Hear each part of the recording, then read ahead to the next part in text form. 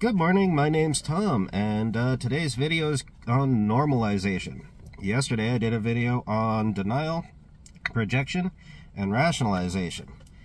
And during that video you could see that there's a very, very close link in how projection and rationalization work with denial. Now we're going to see how normalization works with denial. When you have an addiction problem, even if you're not aware of a direct link between your behavior and your addiction, it exists.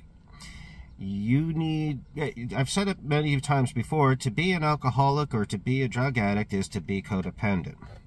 You need people to enable your behavior, and so you will enable their behavior. There's no such thing as a person with an addiction problem who is not codependent. So we'll start with normalization. I'm only having, in the workplace, somebody might be saying, well, I only had 2 drinks at lunch. I only had 2 pints. That's nothing. I can hold my alcohol. But that is something. You can't make it through the workday sober. And in, certain jobs where people do that, other people's safety might be impacted by your impaired state, even if you don't believe you're impaired. But you've normalized it and you insist it's fine.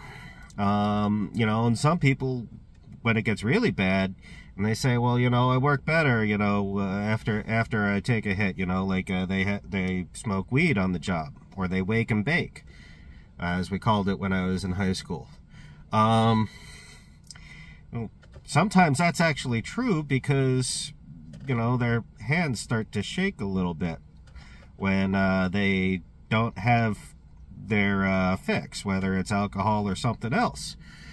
And now suddenly their dexterity is shot and they can't focus because they're withdrawing that fast. That's how hooked they are.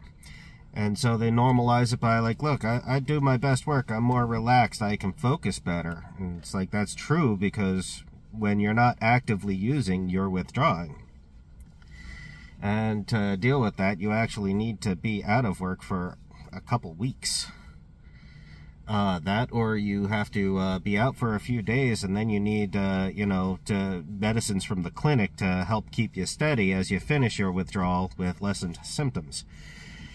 Another example of normalization. Everybody's doing it. Everybody jumps on this bandwagon. It doesn't have to be true.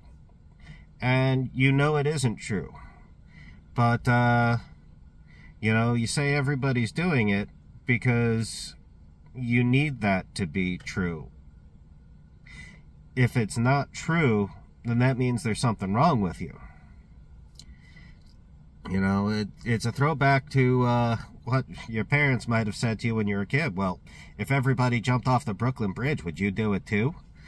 As silly as that and annoying as that, refrain might be coming from your parents, it does have applications later in life for adults. So it's important to remember that, no, not everybody's doing it. And no, you don't actually work better because you got high or because you had a drink. And if you actually are working better, then you have a serious problem. And you need to actually take the time to focus on this because it gets worse, so much worse. And you'll be functional until you retire. But once you hit that retirement age and you don't have any work obligations, that's when you start to go downhill really, really fast. And that's just really sad. It's sad for the family to watch. It's sad for the friends to watch. All your former coworkers, they'll just shrug and walk away because they don't need that kind of negativity in their life. So it's important to recognize normalization for what it is and then break out of that cycle.